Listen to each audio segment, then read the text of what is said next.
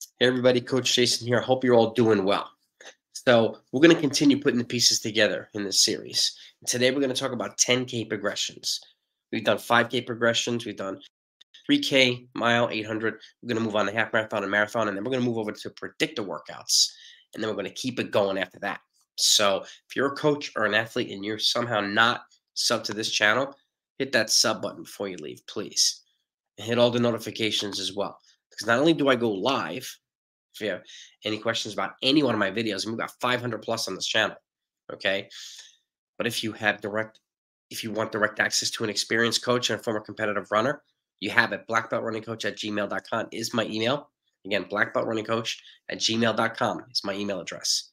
You can reach out to me anytime you like. We can talk about any one of my videos, okay? Or if you have personalized questions that you want to help, that you might want help with, I'm happy to do that too. I do one-on-one mentoring for coaches. I do personalized coaching for athletes. So I'm here to help in any way that you see fit, any way that I'm capable of helping. And that's my way of giving back to the sport. That's really been wonderful to me. So, and again, and at this point, I said this a lot recently, beyond coaching clinics and beyond certifications, where's the continuing education? That's why I'm building this community. I want to have like-minded coaches so we can confer with each other. We can't just call Marcus O'Sullivan and expect them to pick up, or Mike Smith in Northern Arizona expect them to pick up anytime we want. Okay, it's nice that some of them make themselves available for questions pertaining to USATF certification, but beyond that, there's really not access to these folks on a regular basis because they're busy coaching their athletes, and rightfully so. So I want to have this community where we can put our minds together and collectively move the sport forward together in our own way. Okay, it's to me, that's my way of serving the sport, becoming a better person, and making the world better. It's nothing more rewarding to me than empowering all of you and empowering your athletes. So I thank you for subscribing to the channel. It means the world. And hit the like button if you enjoy the content too. Any way you can show that you find the value, you find the content here valuable, it's important to me so that I know, and anything that I haven't put out yet that you haven't seen that you'd like me to put out, let me know in the comments or email me. If there's anything specific that I haven't put out yet, I'm happy to do it. Okay. Today we're going to talk about 2 workouts, 10K progressions. Okay. One's based on 1600-meter repeats, one's based on 2K repeats. These are essentially staple reps for 10K. And 10K tells you a lot about how well you can transition up to the half marathon, how well you can move down to the 5K. And with the exception of Division 3 collegiates, where you never exceed 10K cross country, it's 8K or 5 miles. Division 1, Division 2, you've got 10K races, regionals, conference sometimes, nationals, right? And Division 1 and 2. Division 3 is just 5 miles or 8K, and it's for 6K for the women. So you can customize your training accordingly. That being said, 10K training is very, very important. It'll give you a lot of intel. It's a great way of building strength. So with that said, let's get to progression 1, okay? Here we go. Okay, and again, before I put the slide off for a second, I always encourage folks to have consistency for your warm-ups. So if you're going to warm up one way, like let's just say 2 miles, warm up drills and strides and so on, I encourage you to do the same workout that you do on any day you do a hard workout, same warm-up that you would on a race. Have that consistent pattern of warm-ups on days that you're going to run fast or hard. Okay, that way your body is used to it. Your mind is used to it. It's clockwork. Another piece here is after you warm up your drills and strides, let's just say 2 to 3 times a 200. This is a transitional piece. If this is the first time you heard this is something I have my athletes do with a lot of success. Transitional piece of 2 to 3 times a 200, finding the pace that you have set for the workout. Instead of having to use 1 or 2 of these reps to find the pace, you can find it with these transitional reps. It's not going to take anything out of the workout itself. Okay. But anytime you do something on a longer rep like this, 2 to 3 times 200 in the beginning to help you find the pace, very, very helpful. On the flip side, if you're doing a short and fast workout, a tempo rep of like 800 meters to 1,000 to elevate the heart rate, okay, to help you transition into the more aggressive, faster pace running. So longer tempo rep or shorter, faster workout, 2 to 3 times 200 here for the longer pace workouts. So it's up to you to decide this, though, whether it's most appropriate for yourself or your athletes. This is where coaching with the eyes comes into play. This is just something that I've used with success over the last 2 decades as a coach, and I definitely want to share it with you. I think you might find it valuable. Now, progression workout number one. Okay, and again, you can do this 2 to 3 weeks apart from each other. The first workout is 4 times 1600 with a 2-minute recovery at 10K pace. Okay, and again, you're building up to this point. Okay, and then after that, whether it's 5 minute per mile, 6 minute per mile, 7 minute per mile, 8 minute per mile, doesn't matter. That's the pace you're going to run the 1600-meter reps in. Okay, and that's why you do those 200s beforehand to help you find that pace, so you can actually do these 4 reps. And then on the back end, do 4 times the 400 with a 1-minute recovery at 5K pace. So you have 5 miles worth of volume in the workout, 4 miles of it's with the longer reps, 1 mile with the shorter reps. Okay, then you can transition to 5 times the 1600 with a 2-minute recovery at 10K pace, your goal 10K pace.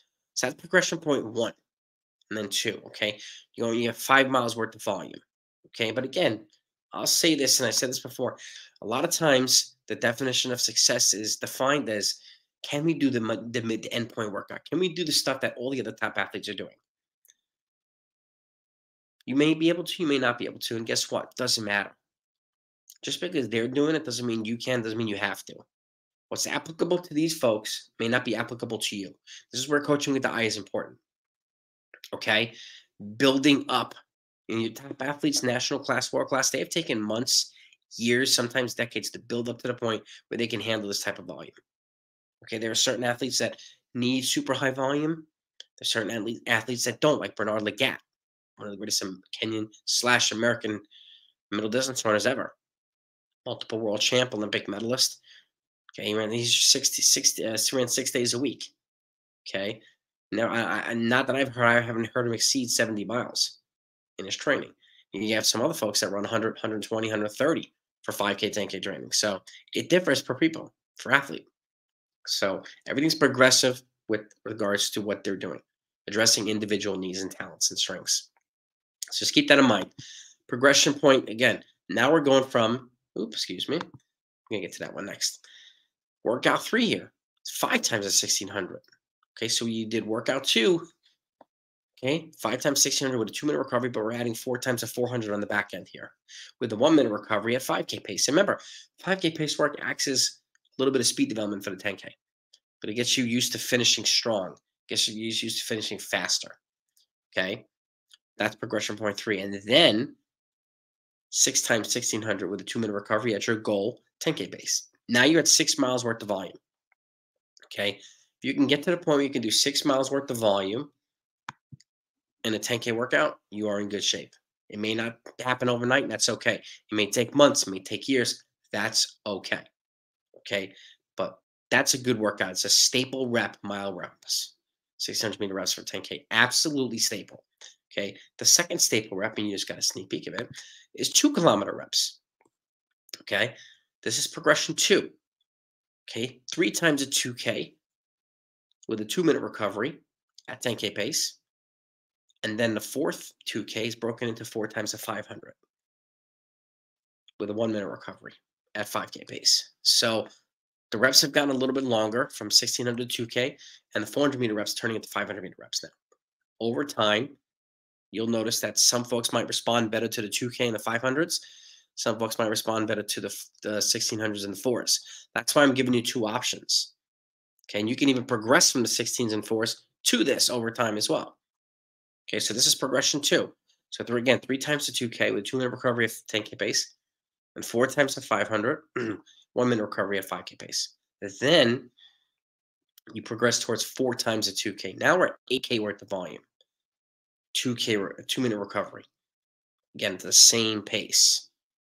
You're looking at locking in a 10K pace. So if you're running, whether it's 8 minutes per mile, you're running these 2K reps in, 9:58 to 10 minutes, and so on. 6 minutes per mile, you're looking to run these in 7:28 to 7:30, and so on. Okay, so and then progressing from this to this. The third progression point is 4 times 2K, like you did in progression 2, with the same 2-minute recovery at 10K pace, but now we're adding 4 times a 500 on the back end. with a 1 minute recovery at 5K pace. And then the last progression is 5 times the 2K with a 2 minute recovery at goal 10K pace.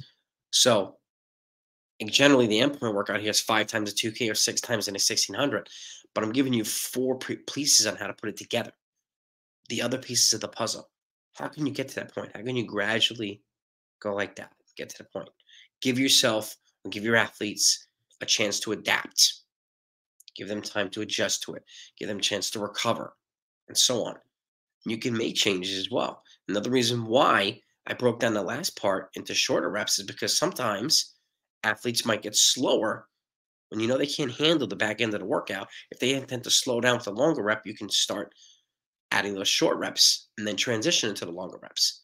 And you can even go from 4 times a 400 to 2 times 800, or the 4 times a 500 to 2 times a 1000 before you progress towards that 2K at the end. There's a couple different ways you can do that. You can break down whatever the volume is of the rep into pieces that you see fit.